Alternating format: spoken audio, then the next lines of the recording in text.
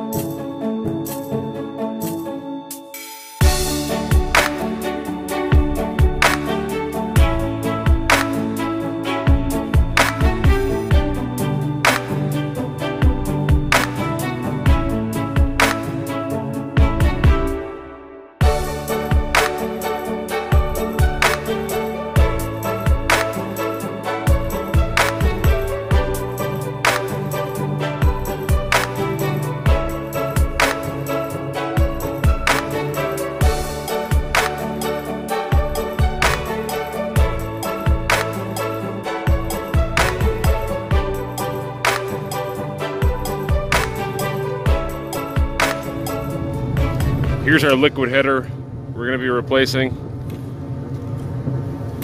Now, I originally thought that there was a panel I could remove right here and kind of get access, but what I'm going to end up doing is removing this condensing fan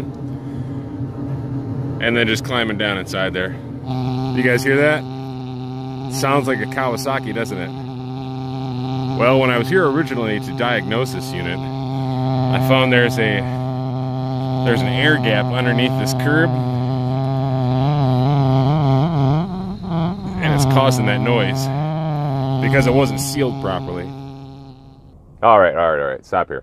So I had some audio issues, so the next few seconds of this footage will be kind of weird because I'm gonna have to do a little bit of voiceover, so just a fair warning for you. Here I am inside the condensing unit. I'm talking about stuff with my face. There's me pointing at the liquid header that we're about to replace. There's me again pointing at the liquid header we're about to replace. And here is me with my favorite little tiny tubing cutter. I'm probably describing how to use a tubing cutter, how you spin it around, all that fun stuff.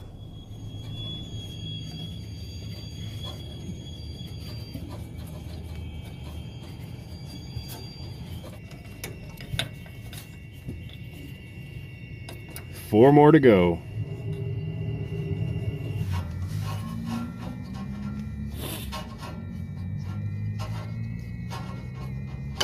All right. And there's part of our liquid header.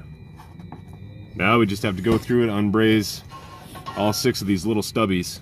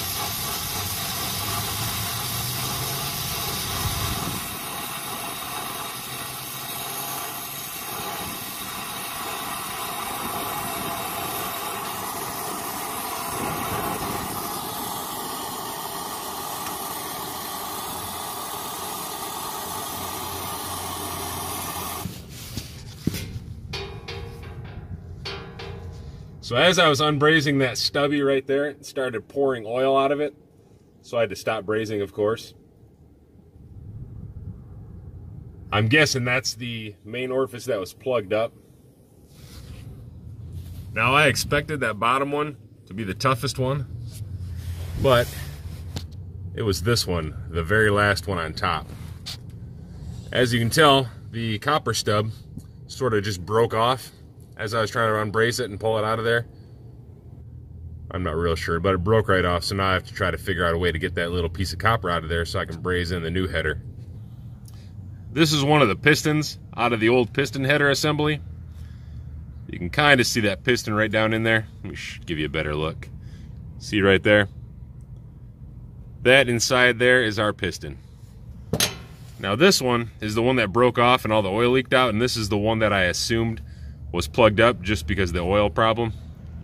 If we look down inside there, it looks plugged up. So let's get her on the light here. Yeah, there's no light shining through that whatsoever. So out of 6, we had 1 plugged up. I'm not sure how well you guys can see down inside that stubby piece of copper, but what you're looking at is the piston, and it doesn't look like it's plugged up. It looks like it was actually never machined properly. There's not a hole there whatsoever. Now on the back side, there seems to be a little bit of a hole.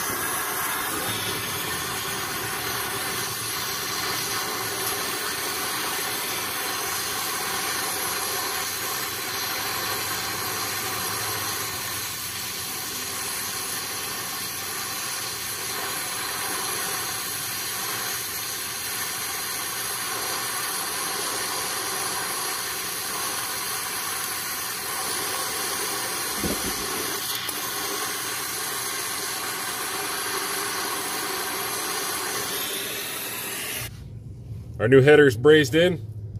For being such a tight spot, it actually wasn't too terrible. Just gotta go slow and be mindful. My biggest concern was the flame hitting some of these other tubes.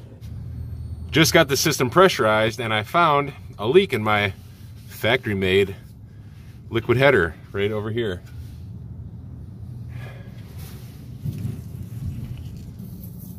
Right there. Right from the factory. So that's special. All right, let me see if I can braze that shut now. All right guys, time for a real-time check-in. So on that last clip you saw on the left-hand side of my liquid header, we had a leak from the factory, of course. And I repaired that leak, and I went to pressure test it again, and then I found a leak on the other side. So I'm assuming it just wasn't brazed properly from the factory. Anyway, fixed that one, pressure tested it. We held at about 175 PSI. And then after that, another fun thing happened. My CPS micron gauge quit working. Not sure if it's just too cold out for it or what, but I had some issues with that, so I had to bust out my backup Subco micron gauge, so I got that on there right now. We're down to about 1,500 microns. Gonna let this run a little while longer. Shouldn't be an issue getting down to 500, and then we'll charge it up, and I'm gonna get out of here because I've been out in the cold all day long. All right, stay tuned. Hey, what's up guys? So we're all done with that call. I'm heading home right now. As you probably guessed, I wasn't able to actually turn the AC on in that unit because it was about 15 degrees out by the time I left, so we'll have to wait till summertime or when it warms up sometime in the spring maybe, and we'll get a better idea if that unit runs. It does run in heat mode, I know that, but running an AC just isn't in the cards today. So anyway guys, hope you liked the video. Hope you learned a little bit of something. Hope it entertained you for a wee little bit. And with that, I'll see you guys in the next one, all right?